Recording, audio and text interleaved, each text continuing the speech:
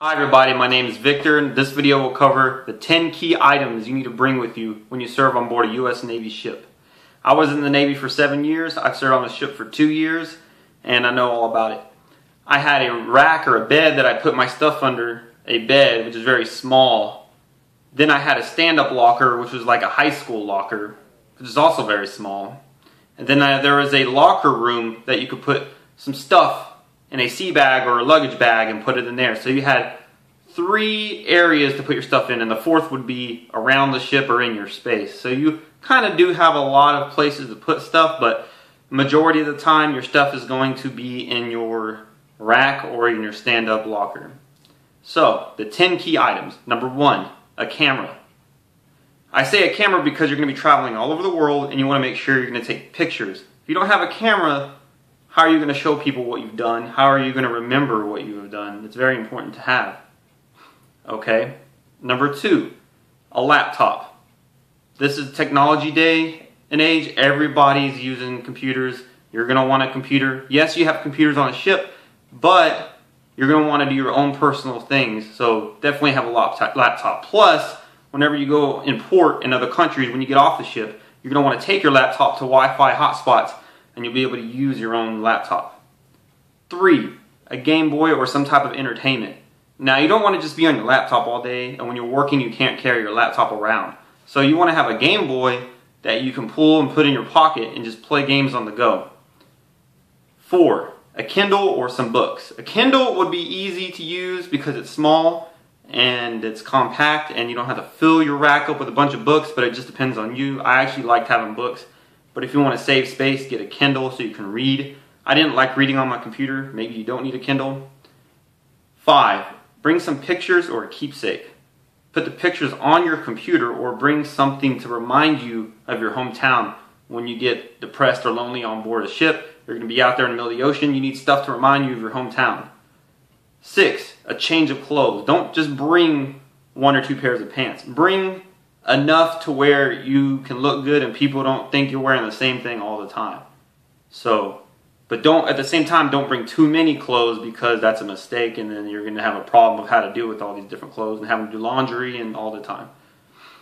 Alright, number 7, you want to have access to personal information or personal documents. So if you want to save these documents on the computer or have some type of like safe box or something, because they're going to be timed, especially if you're going to get a clearance. Make sure if you're going to get a security clearance, fill out a SF-86 before you even join. So you have all that information ready to go, and it's going to be a lot easier to access. Because if you don't have all the information ready to go, when you're going through all the process of joining the Navy and going on a ship, you're going to need all these different things that you're not going to have with you, and you're going to have to make phone calls, and it's just tough to chase all this information around when you need it at that moment. 8, bring some Velcro and maybe get a tablet too. I know I'm talking a lot about electronics, but it gets really boring on a ship and you have to really find ways to entertain yourself. You get some Velcro so you can put it on your rack or your bed above you so you can Velcro your phone, your tablet, or any electronic device and watch movies without having to hold it in your hands. The only thing you don't have to worry about is your laptop because you can just put it on your lap, obviously.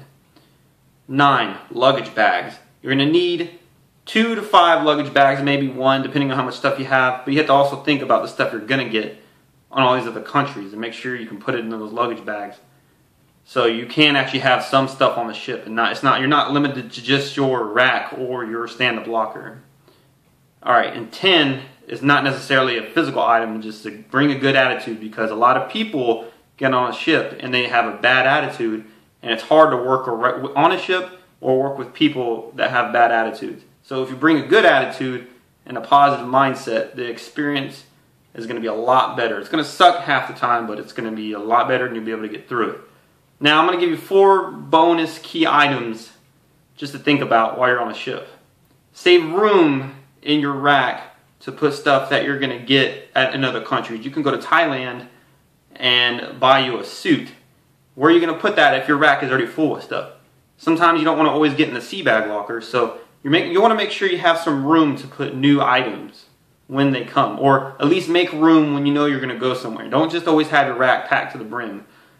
Alright, now also remember to request monthly care packages from your family. So you always want to have ways to positively stimulate your psychological being while you're on a ship, because It's real tough to live on a ship, and you're always going to want to find ways to make yourself happy, because every day you can wake up happy and then 10 minutes later you can be mad or depressed or angry.